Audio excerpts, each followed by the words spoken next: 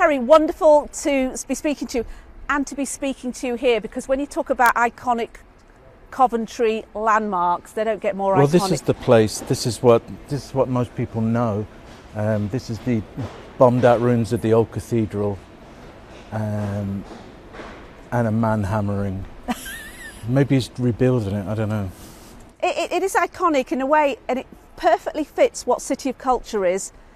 A ruin and a brand new cathedral built. It's about rising and regeneration, isn't it? That's the idea, yeah. And I mean, I'd lived here for the first 20 years of my life, and the focus was on the new cathedral coming out of the war. And I was born in the late 50s, so the war was still present, really, and the amount of bomb sites and stuff, growing up as a kid, it was all over. And then the rebuild started late 50s and went through the 60s. But the new cathedral was a really important place, really, for me. And my school was just there, and this is sort of my grown-up area. What are your emotions about Coventry? Well, mixed, but generally good. And I used to enjoy, when I lived here, the Coventry humour I find really funny, because people don't get it. But I think that's the same as Birmingham. Birmingham and Coventry have got this brand of humour which is a bit self-defacing but very funny. And yeah. It's a very proud day for a lot of the people that live around. In fact, the whole of the Midlands, to be honest with you, that Coventry is a city of culture this year. Yeah.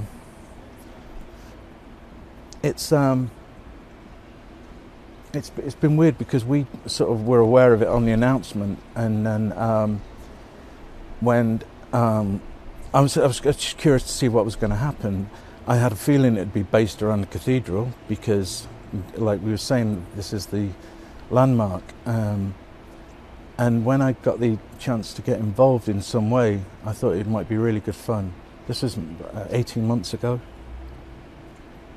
It is unfortunate with all the COVID thing that's happened. I mean, how's it affected you personally in terms of your work? You've been busy curating, ringing up acts and saying, can you be part of my festival? By the way, really not sure what date it's going to be yet. Well, that has been the big problem. When lockdown was announced in March of last year, we'd sort of got an idea of where we were going with it all. But obviously then it all stopped. And for me personally, everything stopped. We were going to tour and as the specials and record and whatever. So this came as a really, I wouldn't say hobby, but a really lovely pastime. So you could just sit at home. You didn't really need to leave. And you could, I could sort of look at bands that I really like and artists that I really like or admire or respect, and then maybe invite them to play. But then it got worse. It was just, I don't know what you do. So we were just sort of like, it was a big hope last year that things would improve and improve.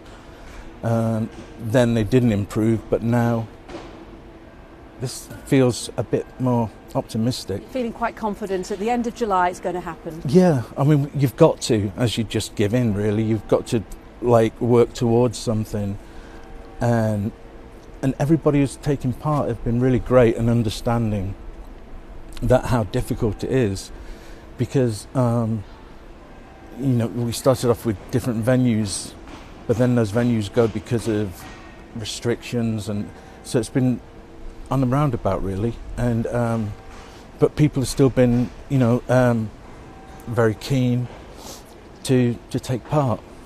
How has it been in terms of venues, the uncertainty of where you're going to do it? What have you had to make use of? An outdoor place like this is probably a safe bet. This is good.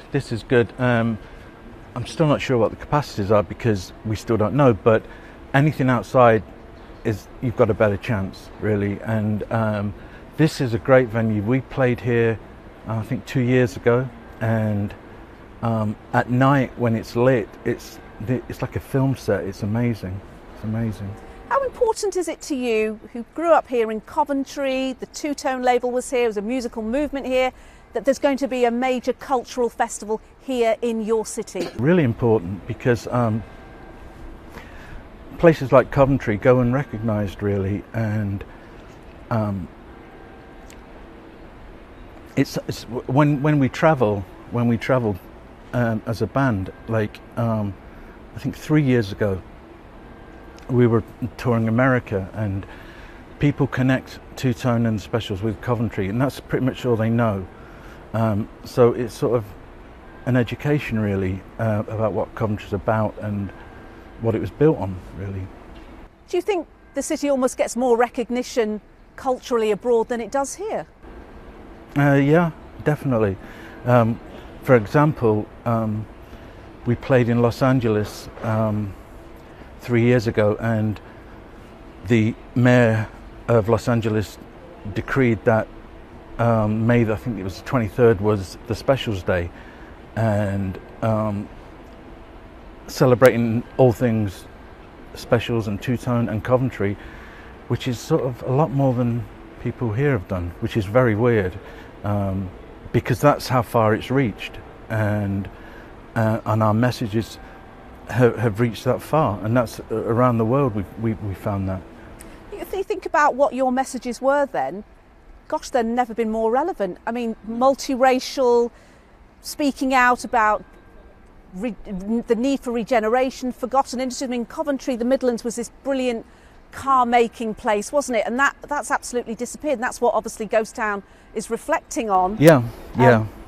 Well, when I grew up in the 70s, like pretty much all my family and extended family worked in the motor industry in Coventry, and one by one they lost their jobs, and there was nothing to turn to, really. There was no other skills to turn to, and from maybe the mid-70s onwards, the decline was really massive and forgotten, really, and people just ended up unemployed and disgruntled, and then it turned to the early 80s where it was really ignored, and so people started to sort of rebel against it. And as a band, we could do that because we could get exposure with national press and news and whatever. So we could highlight the things that we thought of as problems. Do you fear for all the ghost towns that we're potentially seeing now after the pandemic year that we've had? Yeah. I think what this last year has highlighted is the north-south divide. And I mean, I live in London now, and we're sort of okay down there. Sort of okay, but when I've travelled north, especially in the northeast, it's been sort of heartbreaking, because things were bad before this with industry and stuff, and now it's got so bad. And I think it's great that this is a city of culture, because maybe it'll highlight something, but I think future city of culture should just be based in the north, really. Radical. Forget the south, they're all right. It's yeah. Is anybody else singing about ghost towns of today that you know of? No, apart from cover bands, but no. And I think it's a totally different time. I've got kids, and I've seen how they interact with the world, and it's through a computer, and it's very hard for them to rebel, really, unless it's online on Twitter or something. But when we started, you had to really fight to get your voice heard, and that makes a big difference. And you do it with a passion, and you won't stop. We didn't stop. We wouldn't take no for an answer. We knew we were trying to highlight the problems of Coventry and growing up here. All 7 members were unemployed. Witnessed so much racial hatred. It was just a really bad state, and so we could highlight that, and that's all we could do, really. But it all helps. How do you feel, Terry, that here we are 40 years on from Ghost Town, it's making headlines, that anniversary, people want to talk about it? I think Ghost Town will always do that. It's over the years, when I've watched programmes about society, the moment I see Margaret Thatcher's face, I'm waiting for Ghost Town, and it always comes on. It was like, please not again. But it always comes on because it's that sort of song, really, and it will always be used as a soundtrack for that. You must be really proud of the impact it had and continues to have. It's great. It's really brilliant, and it was a worthy #1 record. It was at the right time, in the right place, by the right people, I think, and we were just kids, and yeah, very proud. So the festival that you created has got an astonishing array of global artists as well, and you've really made a point of having an international flavour to it, I think. Well, the key thing was not to have any restrictions in thought, really, and thinking I'm just reflecting on things that I'd like to listen to, or people that I like, and one band is the Libertines, which I think if you're going to have a current favourite band, well, for the last 10 years they've been sort of my current favourite band, because of the edge, really, and I think bands need an edge, and they've got a huge edge, really. Pete Doherty, he's a local lad. He is. He was raised in Bedworth. I don't know for how long, but because I think his family were on the move all the time because of his dad being in the service and stuff. But yeah, he's got an affinity to this place too. It must be an astonishing responsibility and an honour when someone says, we're having a festival over 4 days, you can line the whole thing up. You must have thought, that's right. Great. It's great. The choices were endless, but then again with COVID, that cuts down your choice a little because of international travel and stuff. But the bands and the artists that we've got are really great, and it's very exciting. What would you like, finally, the world to think about Coventry? At the moment, as you say, internationally they go, oh, two-tone, ghost town, the specials. What about the Coventry of today?